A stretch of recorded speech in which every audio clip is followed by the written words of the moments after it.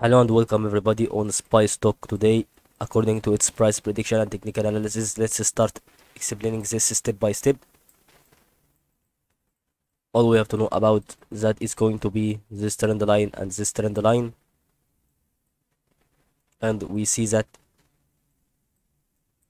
there is the increase momentum here and the decrease with a spike. So the period that it took to increase here is going to be more than the period that it took from here to decrease.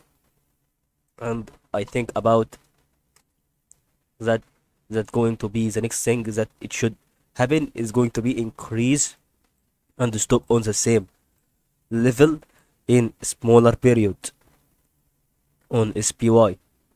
That's what I think about here. So it took here long period and the decrease in momentum until this level. It was going to be less than the period that it took to increase from this level to this level. So the next thing that we should know about is going to be increase in a smaller period less than this period. That's what I think about on SPY stock today. Hope you benefit from this video.